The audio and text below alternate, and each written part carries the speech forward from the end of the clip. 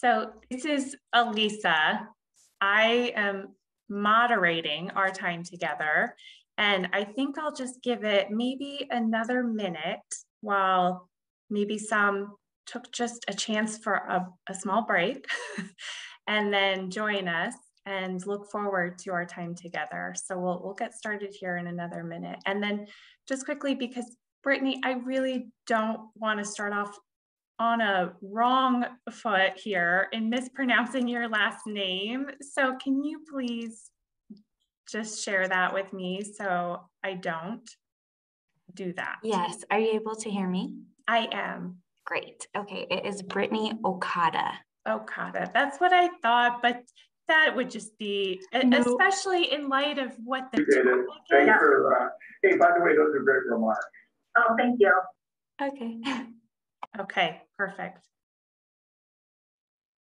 All right. Well, I will get us started, and welcome to those who have chosen this particular breakout. Like Sarah had said, a difficult choice, lots of very interesting and important topics to cover today, and really look forward to our discussion. Just quickly, some housekeeping.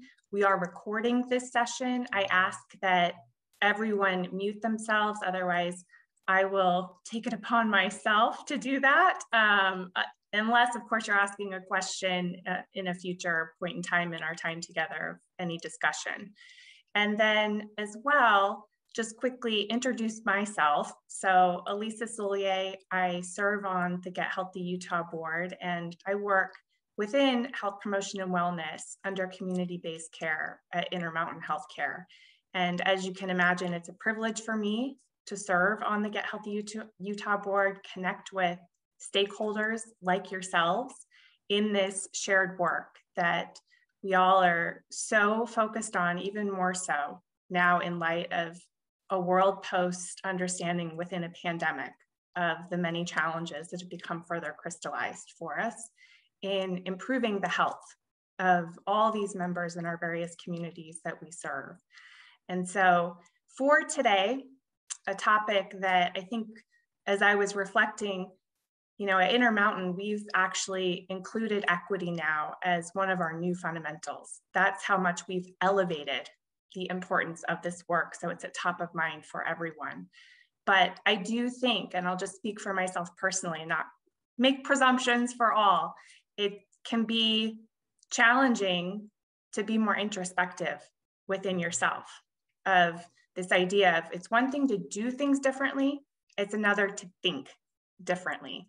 And sometimes it can be maybe easier to think about what are the systemic changes that are needed, because we can separate some personal from that.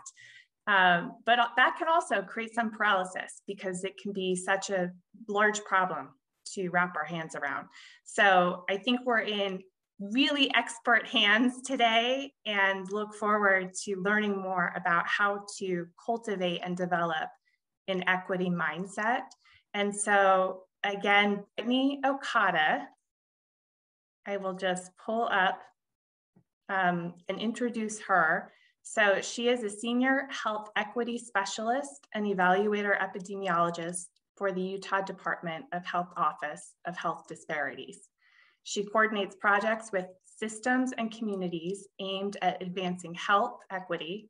She graduated from the University of Utah School of Medicine with a master's degree in public health.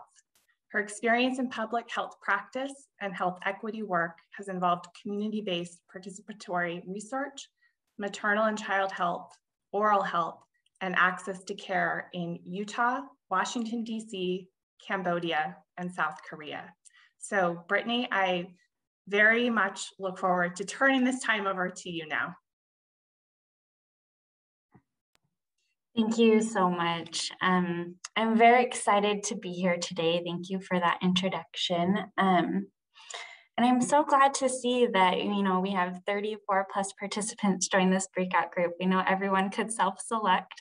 So I was a little nervous about what our numbers would be, but I'm so grateful, whether it's big or small, that you chose to be here in a session about health equity. And that's because we really do need anyone who is interested in health equity work to be here and to work with us in order to advance it.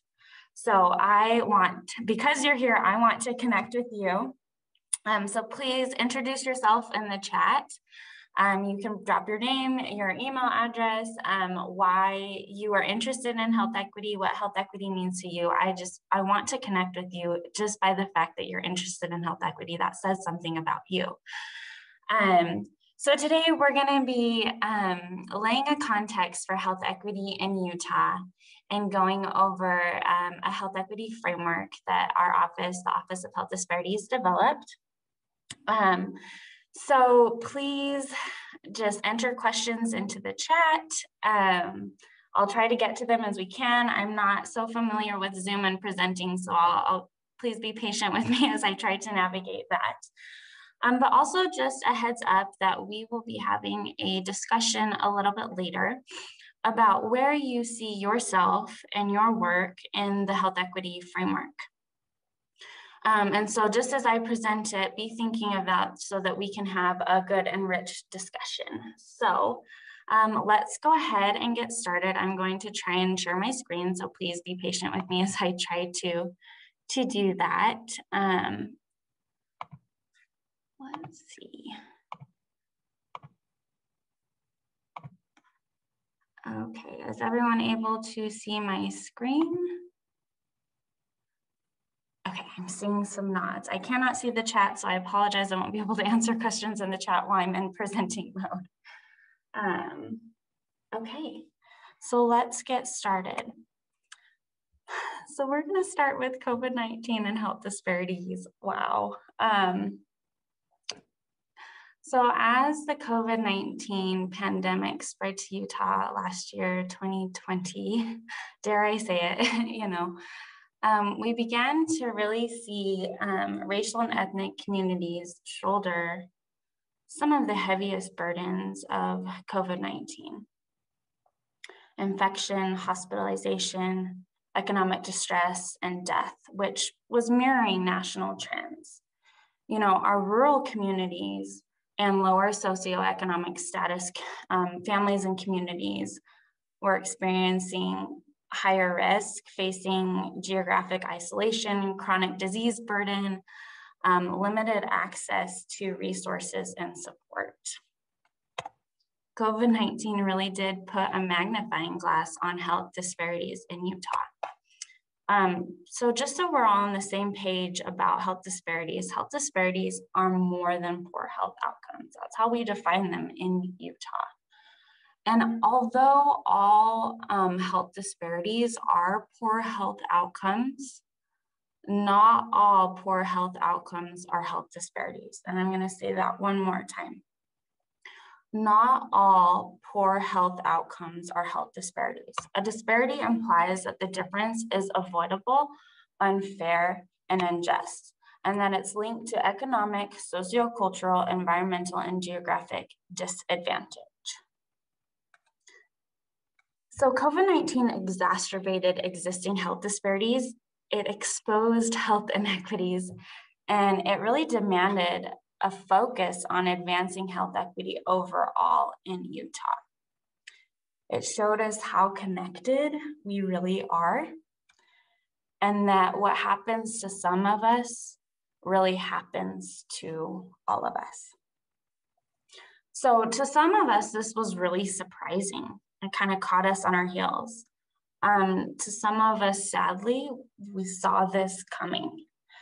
But what's most important now is that many of us, or most of us, can see and agree that we need to build better infrastructure systems and capacity focused on addressing health disparities and health equity in Utah.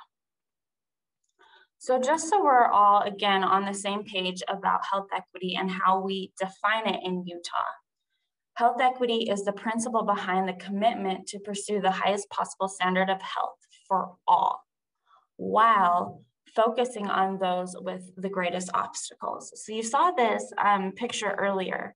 So a key part of focusing on health equity is being able to distinguish between equality and equity. Equality is the same for all, while equity really focuses on meeting a variety of needs. And our goal is to focus on equity and providing support to those with the greatest obstacles. Okay, so there are a lot of national narratives about what health equity is, how to define it. In Utah, we define it as the absence of avoidable health differences among groups, whether those groups are social, economic, demographic, geographic. And health equity means a fair opportunity for everyone to reach their highest health potential. And health equity is not a renaming of minority health. Okay, so now that we're kind of on the same page, or can be at least know about how we define health disparities and health equity in Utah, I'm going to share just a little bit about our office who created this health equity framework for Utah. So the Office of Health Disparities, we are part of the Utah Department of Health, which is the state health department. And we're located in the executive director's office, and our mission is to advance health equity and reduce health disparities in Utah, which plays into a larger vision for all Utahns to have that fair opportunity to reach their highest health potential, because health is crucial for well-being, longevity, and economic stability. So we've been in the health equity work for over 15 years now in Utah. And this framework is really based on our experiences in running and implementing and managing programs and projects and initiatives to address health disparities, very different health disparities all across. Our work and relationships with vulnerable communities, we've learned a lot in partnering. They've taught us so much. And then also just our efforts to build capacity in our department and also across the state of Utah. Okay, so why do we even need a framework for health equity? So advancing health equity requires a health equity mindset. It's not just about doing more or throwing a bunch of resources and money towards health equity. It starts with thinking differently. And this thinking in turn guides all of the strategies and actions. And with a health equity mindset, this can breed trust, partnerships, judicious use of resources, and increase effectiveness and efficiency. It all starts there. Because what we see is that communities experiencing health disparities cannot and should not be burdened by unconscientious decisions or actions that use up valuable time and resources. We really, in working in health equity and working in health disparities, we really can't afford lost opportunities. We cannot burden communities already burdened by health disparities.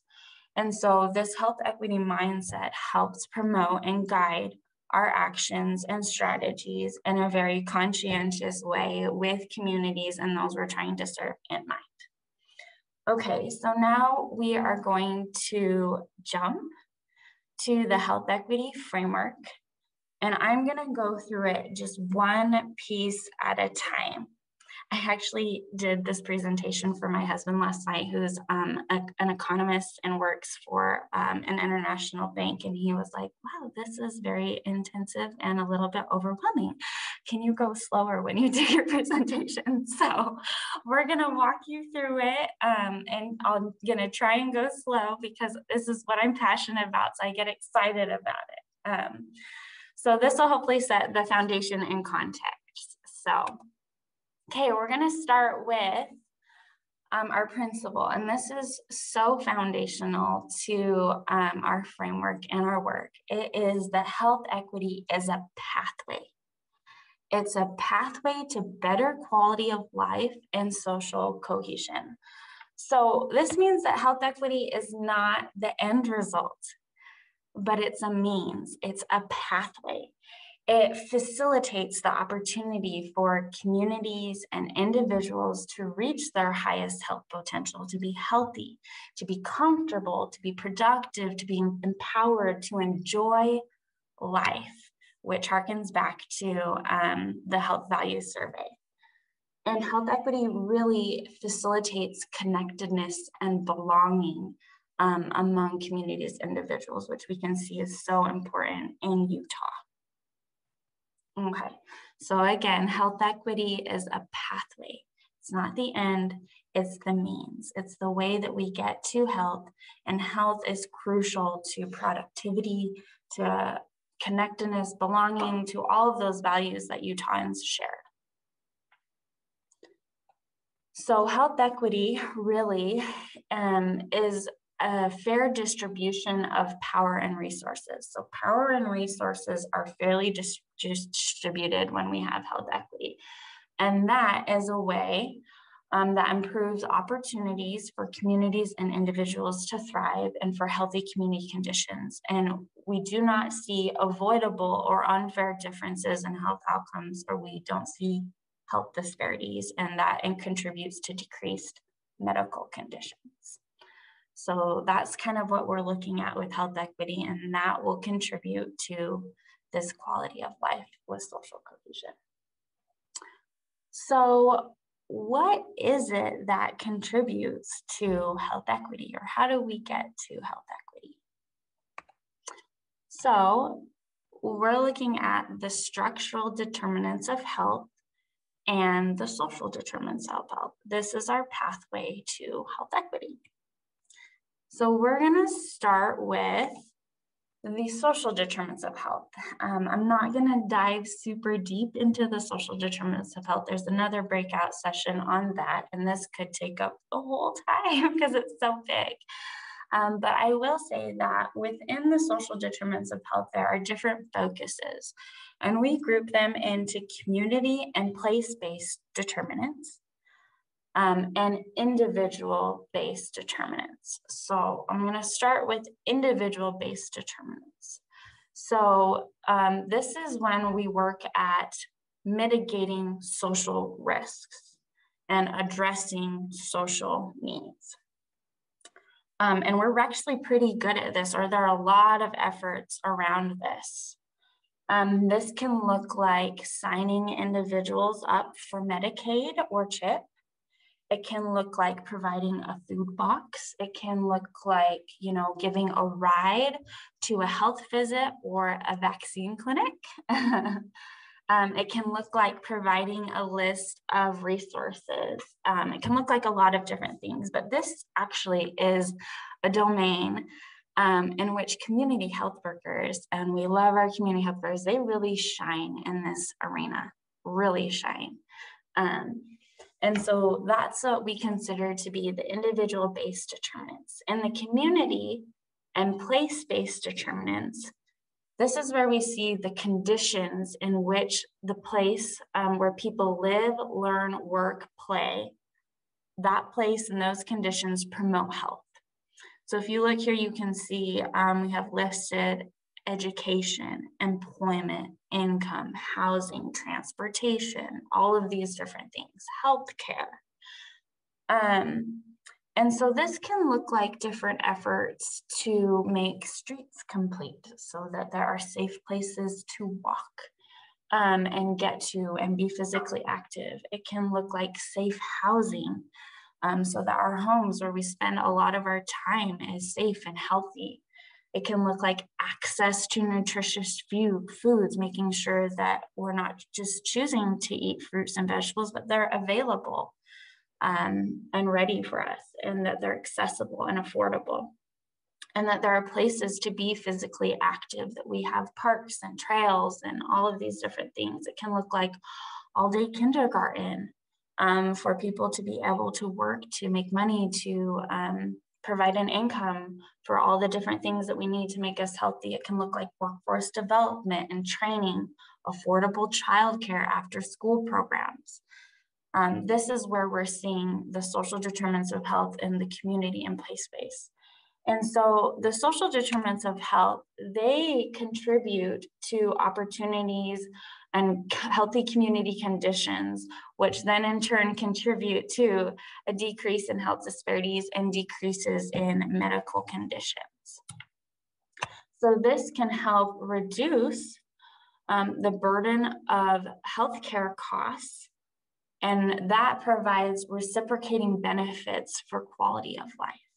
So you can really see these different relationships and how health is facilitated and fostered by the social determinants of health, whether that's at the community and place-based level or the individual level. All right, so I'm just gonna let you look at this for a little bit longer because it can be a little bit overwhelming. Okay, so now we're gonna move on to the structural or systems-based determinants, which we really pull out and differentiate from the social determinants of health in our health equity framework.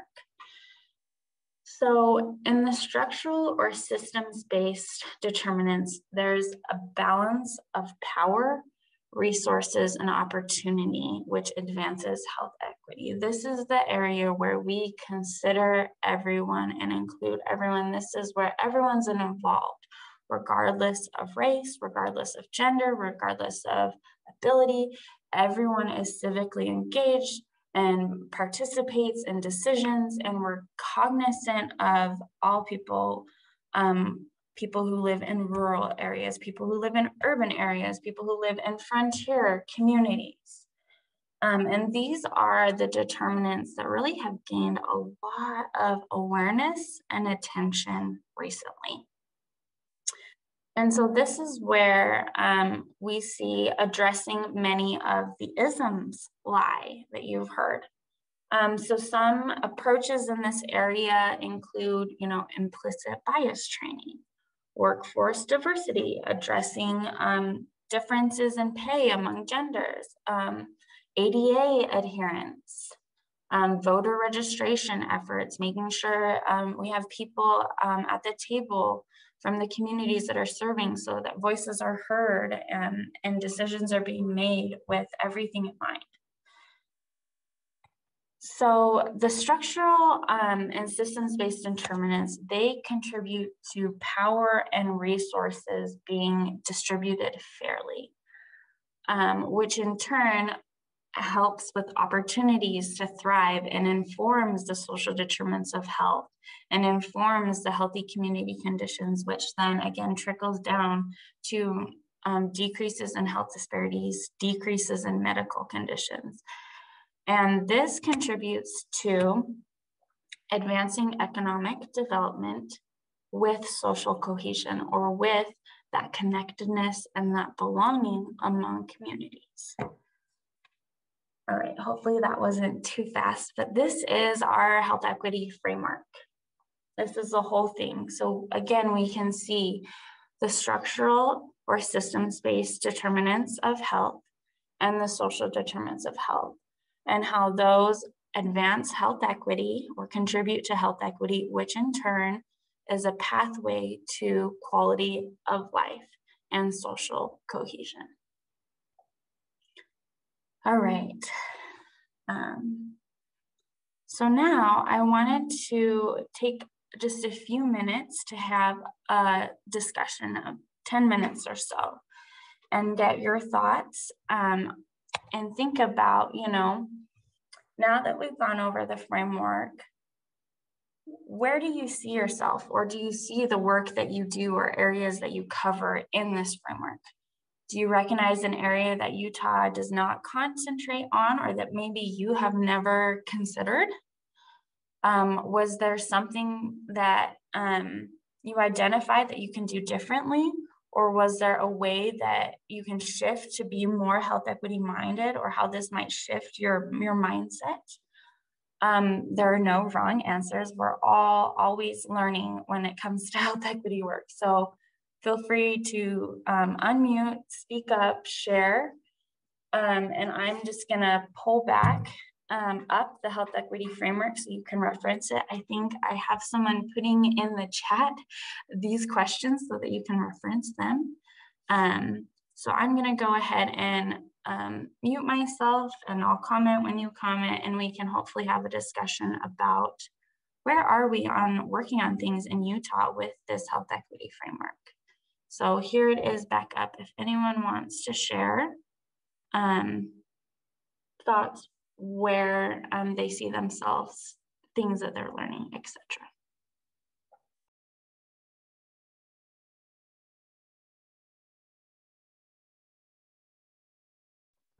Hey, Brittney.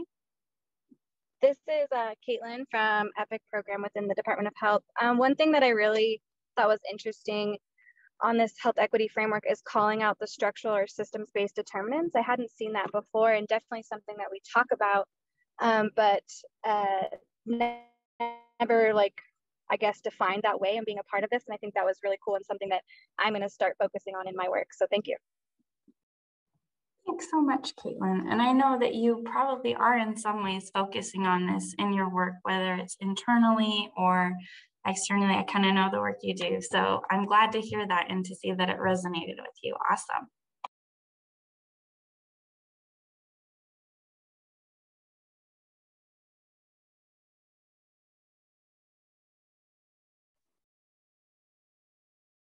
Hi, Brittney. This is Trey Hurd with Comagine Health. Good morning. Thank you for such a great presentation. I love this framework, and it reinforces some of the work that we do with the Utah Department of Health and with Get Healthy Utah in scaling the National Diabetes Prevention Program in the state. We're currently working on a 5-year cooperative agreement with CDC that is particularly targeted to population health. In Utah, we focus in the Hispanic and Latinx communities, as well as Native American communities. And we're in year 4 of this program, and we've started to see some really great uptake and some partnerships that have developed. We've also been working with work sites to be able to expand access to the National Diabetes Prevention Program. Part of what I love about National DPP is that it really puts the onus on the individual and gives some support and direction and education for an entire year to have people individually be able to take charge of their health and kind of learn some of those behaviors. So I can see, especially through our Medicaid, which Sarah Hodson mentioned, our Medicaid efforts to be able to expand National DPP to Medicaid beneficiaries.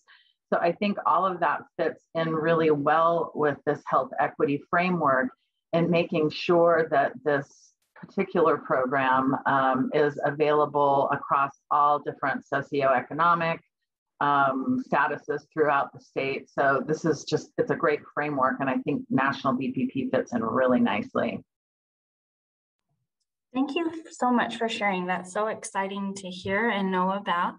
I think it's always important when we're doing these national interventions and programs to make sure that we do tailor it to Utah and see how it works in Utah. So I love that you're considering that. I think that the support to individuals through that year long is awesome. I think we can also consider, you know, what other partners, as we think about across in this work group across Utah, that makes sure that when that individual goes out and is trying to do those things, that the community and place-based determinants support that, and that there are systems in place for feedback loops for communities to be able to be involved in the decision-making that place those community and place-based determinants to support those things that they're going to be learning in that program. So I think that's awesome to hear about, and there's a lot of work to do to support that too.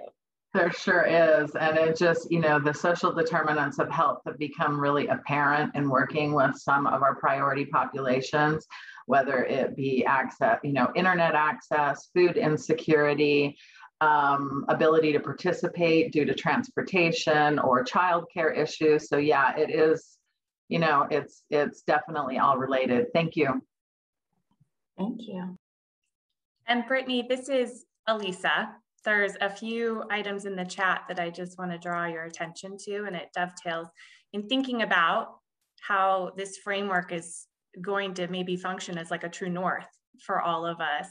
That Mikkel Moore, the Intermountain Senior VP and Chief Community Health Officer, she also expressed appreciation for your very thoughtful explanation of this framework and fully agrees with it and cites how it aligns with Intermountain's own internal framework, but does ask a couple questions and would appreciate some responses from you about how important is it that we all buy in to this framework, and will we face opposition to the framework? I love that, and Mikkel's wonderful, and I appreciate that thoughtful comment, and also very important question for discussion now and probably later too.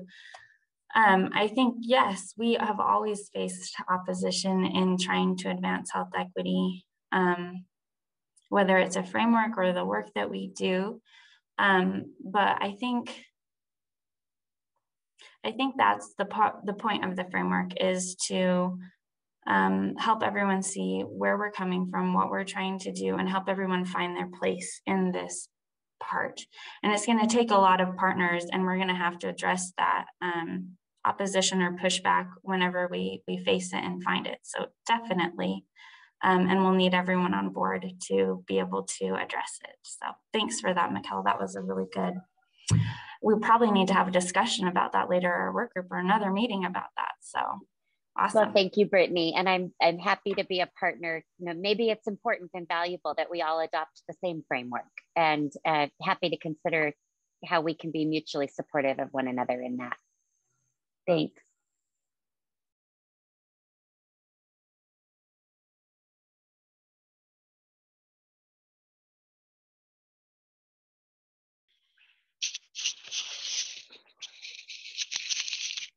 All right, we'll give just a couple more minutes for anyone else who wants to share where they see themselves, or something that was interesting or different, or how this might help you think differently.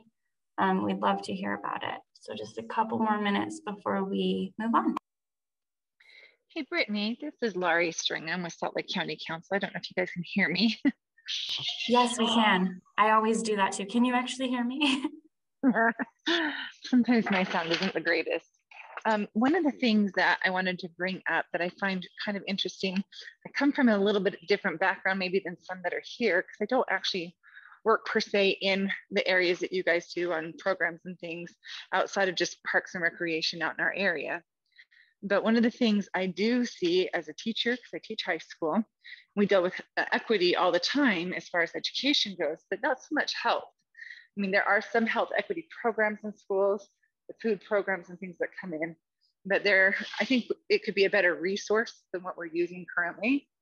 The other thing I see is our parks and recreation departments could be a much better resource for a lot of these programs as well than they're currently used. And our churches, I live out on the west side. I'm a single mom. I live in Kearns. I am in an area that's exactly what we're talking about. And it's interesting to me that I hear a lot about this, specifically from programs and groups, and I see a few things going on, but I don't ever see anything that really is large where it just seems to make a huge change. And those are kind of, what big projects, what big things could we do that would make a sweeping change that might be low-lying fruit that we could really focus on, being able to bring some of this, some more equity to different areas of Salt Lake County and in Utah specifically. Sorry, I didn't catch your name at the beginning, but you are my new best friend, because you have probably more expertise on lived experience in health equity than any of us. And what you're saying is just amazing. You understand it, you get it intuitively. You don't have to be taught it by my presentation in any way. And so I love that. You're saying exactly what needs to happen is we need bigger change. We need all of these different connections. Your work, what you were saying, contributes completely to health equity. It might not be labeled health equity work or have this very distinct, direct, it does. But so at the Office of Health Disparities, that's what we're looking at in the next little bit is to see what we can do and what we can pull together. And that's what the governor's One Utah roadmap is. There's a focus on developing a health equity plan for the state of Utah. So more to come. I appreciate, yes, to hear that, yes, we do need this, and we will take that back to all the stakeholders, and that you should definitely be a part of these conversations to form them and share your expertise. So thank you so much for speaking up. That was amazing to hear. Okay, I am. Hey, Brittney. Yep. Can you? Sorry, my name is Sivan Wagon, and I'm with the Wasatch Front Regional Council. And hearing Council Member Stringham speak there, and just looking at the framework a little bit, you know, it all can feel pretty overwhelming, I think was a word that was used earlier, right? How do we tackle education, employment, income, housing, gaps in political power, sort of all at the same time, right? And working in the transportation field, and knowing that it has a lot of interconnectedness with several of these things, I will mention that Kearns is about to kick off an active transportation plan effort that's led by the MSC. And so, you know, there are certain things that can happen that can get at certain portions of this, right? And I think it's probably helpful to recognize what you've said, but recognize there are several different agencies, departments, individuals working in these various areas, and all trying to recognize where people are doing good work so that we don't all feel that we have to tackle everything that's listed here. But being coordination and communication to not duplicate efforts, but to support one another, as Mikkel was saying earlier. So things like active transportation plans in communities, executing those plans, creating events around those plans. And when I say active transportation, for those that aren't familiar, biking and walking, making that easier and an easier choice to not only recreate, but to move from place to place. So people can build in a little bit of movement into their everyday lives for places they're going anyways, you know, and, you know, what does that mean? There are a lot of parts to that. But anyway, so in Kearns specifically, Councilmember Stringham, that effort is taking off soon. So something to be aware of. Hugh, did you know the next slide of my presentation? I'm just wondering, you know, we'll get to that in a little bit. But thank you so much for sharing. Thanks. Okay, we're gonna keep going really quickly. I hope this works. Okay, there we go. So really quickly, I just wanted to provide just a very brief snapshot at some strategic practices. So these are strategic practices for advancing health equity, which can seem overwhelming. So this helps us kind of delineate it and kind of focus our efforts. And so I'm not going to go over every single practice. This is a national framework. It's wonderful, but there are strategic practices for building internal infrastructure to advance health equity, for working across agencies and partnering, because that has to happen, for fostering community partners, and for championing transformative change. So I just wanted to share briefly just a little bit of the work that we've been doing for building internal infrastructure. So we're currently working on the standardization of race ethnicity data, which is important to make sure that we are standardized in the way that we collect it, we report it, we analyze it, so that we can get a true picture of racial and ethnic health disparities in Utah. We're developing a training on health equity so we can build the understanding of the workforce and the programs that are working on health equity.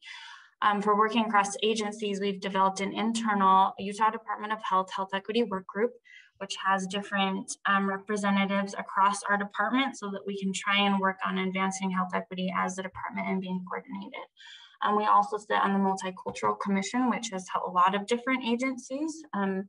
For fostering community partnerships, one of the things that we've been working on for the past year is the COVID Community Partnership, which is a collaborative of community health workers. So we talked about how community health workers are really good at working and providing access to social needs and the social determinants of health. And then for championing transformative change, we have, of course, created the health equity framework, and I'm trying to share it. And like Mikkel had mentioned earlier, hopefully we can align around it. So those are just a few things. But what I wanted to share next was, oh my gosh, yes, health equity work can seem overwhelming, impossible, and something really hard to move. So how do we take on such a big task? You know, there's a story of a group of people trying to move a piano down some stairs and into another room. None of them were professionals or had professional moving equipment. And they tried a bunch of different ways to try and move this piano, which is actually a pretty delicate task. And finally, they did find a solution. What they did is they stood close together all around the piano, and all they did was they lifted where they stood, and they did it together. And I think the same is true with health equity work. We all have a place in that framework. We all have a place in health equity work, and we can lift where we stand and move it together. But I think also important is not just lifting where we stand and lifting together, but it's how we do it. So there was a research experiment back in the 70s that was looking at rabbits, and it looked at what a high-fat diet would do to heart health. And the results overall were as expected. Many of us could have guessed this now too, was that there was a buildup of fatty deposits on the arteries. But for researchers, there was a result that was surprising and kind of off-putting, that there was one group of rabbits that had up to 60% less of the buildup than others. And this was just completely puzzling to this group. How did this happen? What did we do wrong? They reviewed all of their research protocols, looked for everything, couldn't find anything. And then finally, they realized that there was this one commonality among all of these rabbits. And it was that they had the same researcher administering the food to them. And she, you know, fed the rabbits like everyone else, but one of the scientists reported that this researcher was unusually kind and caring. And that when she fed the rabbits, she talked to them, she cuddled them, she petted them, she massaged them, and she couldn't help doing that. It's just how she was. And so what she did was she did more than simply give the rabbits food. And I think it's so important, especially in thinking about health, is that it's not just important that we lift where we stand, it's the way in which we lift and the way in which we do our work. So advancing health equity, it begins with the approach that you take and the way you execute work, not just the fact that you're doing it. But also, we have to realize that we have to be flexible and willing to change what we do and how we do it, because, oh my gosh, working in health disparities and health equity is an exercise in navigating uncharted territory. It really is. And uncertainty is just inevitable. And so how do we do this? I don't know if you knew this, I didn't. But airplanes are off course about 90% of the time. Yet, I'm sure of all the flights you've been on, most of them land in the destination that they're supposed to go to, and they usually land on time, sometimes even early, but they do. And how is this even possible? Well, the pilots are constantly course correcting, constantly and quickly too. Without that, you can end up in the wrong destination, arrive at the wrong time. You can also have disaster occur. So a while back, there was a small airplane with less than 300 people that was going from New Zealand to Antarctica on a sightseeing tour, you know, and at some point their flight path was off by like 2 degrees, just 2 degrees, you know. which ended up placing them in the path of an active volcano. And there was a series of unfortunate events, but the plane crashed and everyone died. Which it was just 2 degrees and all of these people lost their lives. It's so sad.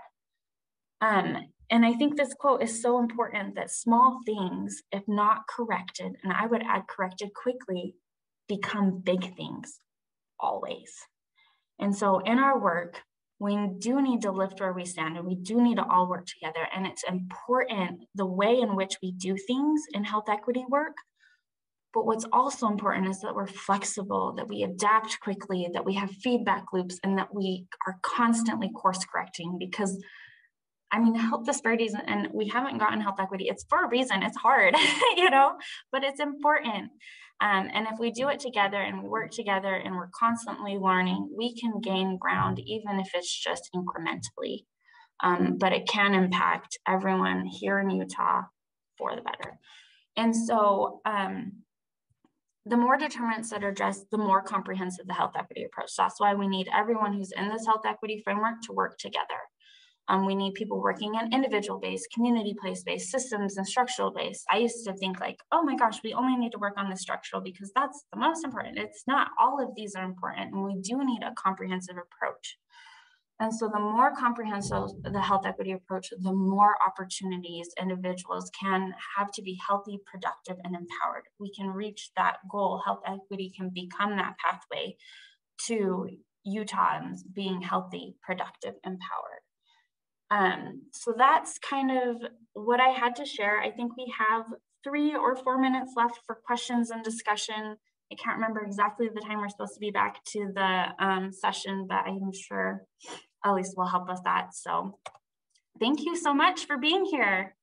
And please, again, put your information in the chat so we can connect, because there's lots and lots of work to do.